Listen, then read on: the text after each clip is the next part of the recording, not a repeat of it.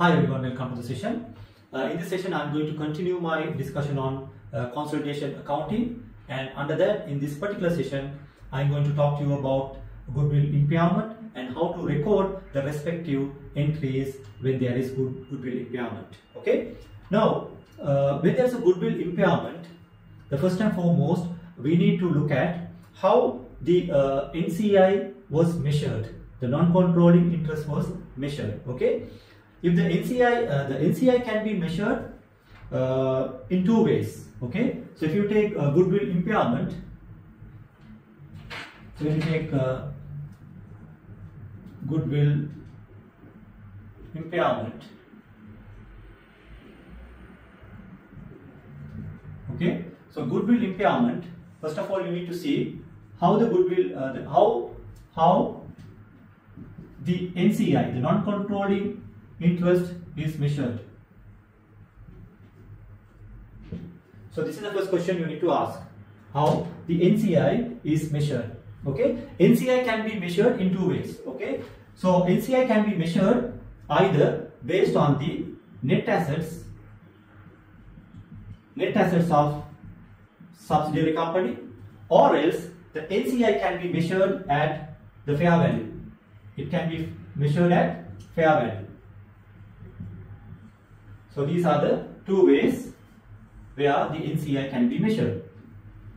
So when the NCI is measured at net assets, then goodwill relates only to the parent company.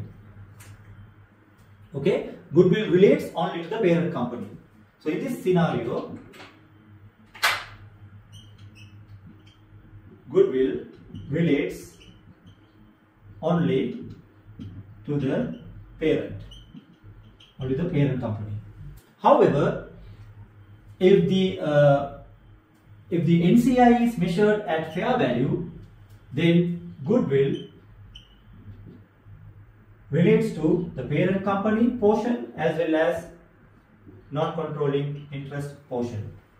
So these adjustments will have to be made.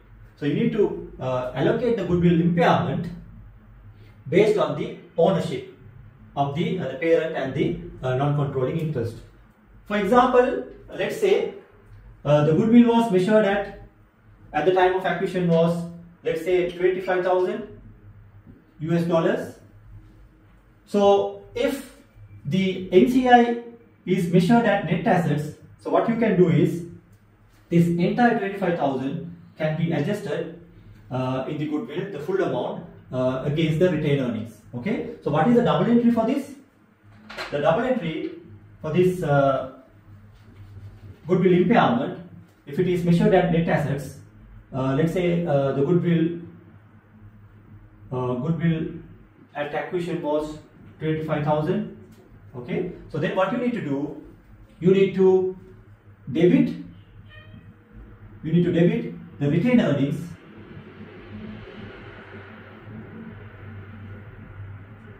by 25,000, and you need to credit the goodwill 25,000. Okay, because the goodwill is a debit, it's an asset, it's on the debit side. In order to record the impairment, you credit the goodwill and you debit the retained earnings 25,000. Okay, when it comes to the NCI valued at fair value, let's say the ownership is 80% and for NCI is 20%. Parent company ownership is 80% and the NCI is 20%. So if you take the same example, if the NCI is valued at fair value, what you need to do is you need to credit the full amount 25,000 and you need to debit the retained earnings. You need to debit the retained earnings to the extent of 80% of 25,000. Okay, so which is going to be, if you take 25% on 80%, 25,000 times 80%, which is going to be 20,000, and you need to debit the non-controlling interest for this percentage, which is going to be 5,000, and you need to credit the entire amount to the goodwill account 25,000. Okay, so these are the adjustments that you need to make when the NCI is measured at net asset basis or fair value basis when the goodwill impairment is given. Okay. On 1st July 2015, P company acquired 80% of the equity shares of S company. Okay. So P company acquired 80% of shares of his company on 1st July 2015. Okay. So the parent company has acquired 80%. So therefore, the non-controlling interest portion is how much? 20%. Okay. At the date of acquisition, goodwill was valued at $20,000 US. Okay. So on this particular date, the goodwill was how much? $20,000 US. And the non-controlling interest was measured at fair value. This is very important. The non-controlling interest was measured at fair value, not at the net assets of the subsidiary. Okay. So please remember that the non-controlling interest was measured at fair value. This is very, very important. Okay. In conducting the fair value exercise on S company's net assets at acquisition, P company concluded that the parent with a remaining useful life of 10 years, the P company concluded that the plant and equipment with a remaining useful life of 10 years had a fair value of 100,000 in excess of its carrying amount. Okay, at the time of acquisition, so usually what happens is the assets and liabilities will be revalued. So those revalued amount will be adjusted in the net assets when you calculate the goodwill. However, S company had not incorporated for fair value adjustment in its individual financial statement. The plant and equipment had a fair value of $100,000 US. Okay, in excess of its carrying amount. Okay, so in excess of its original, the carrying amount was 100,000. So this was not incorporated in S company's the financial statements. So at the reporting date 31st December 2015. So this is the acquisition date. This was the acquisition date. So what is the reporting date? 31st December 2015. This is the financial year end date. Okay. At the reporting date 31st December 2015, the goodwill was fully impaired. Okay. So what they are saying is the goodwill. This goodwill was impaired. For the year ended 31st December 2015, S company reported a profit for the year of $150,000 US. Okay. So S company, this is S company, reported a profit of US $150,000 for the full financial year. What is the P group, that is the group profit for the year ended 31st December 2015, that is this date, okay, that is attributable to non-controlling interest. Okay, so what they are asking is the profit for the year ended, that will be recorded in P group, okay, on 31st December 2015, that is attributable to non-controlling interest. So we need to identify the profit attributable to non-controlling interest on 31st December 2015. Please remember, this company was acquired on 1st July 2015. So therefore, 1st July 2015 to 31st December 2015, how many months? 6 months. So when you take the profit, please remember you need to take the half year, the profit for the calculation. Okay. Now, so what you need to do is you need to calculate the profit attributable to non-controlling interest.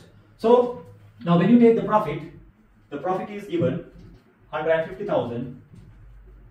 So however, this profit is for the full year. So therefore you need to take half of the profit. So which is going to be 75,000, of which the non-controlling interest portion is how much? 20%. So when you take 20% of this, how much? 150,000 times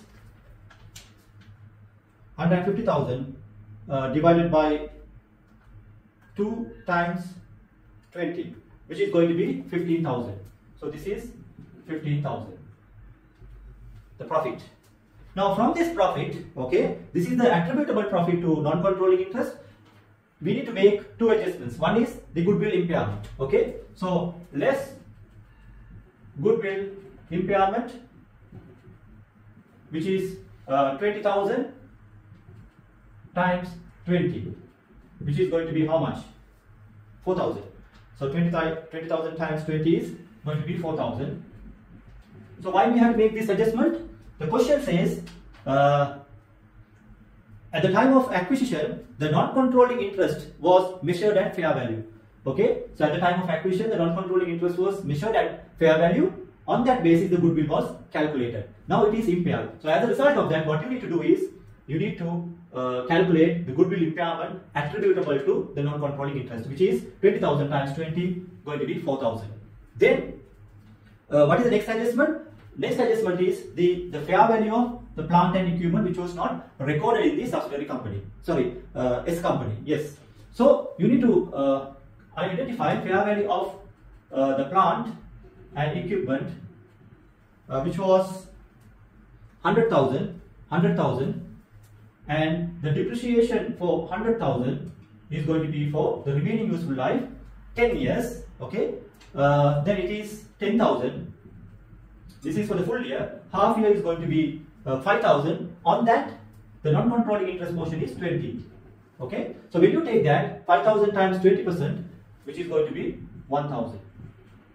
Okay. So what is the total profit attributable to NCI on 31st December 2015, which is going to be 15 minus 5,000, 10,000. So this is the profit attributable to non-controlling interest. So this will be recorded in P group's profit for the year ended 31st December 2015. In the financial position, you need to show the profit attributable to NCI as $10,000 US. Okay, so this is the answer for this particular question. Okay, so with that I will conclude the session. I'll see you soon with another video. So thanks for watching. Bye for now.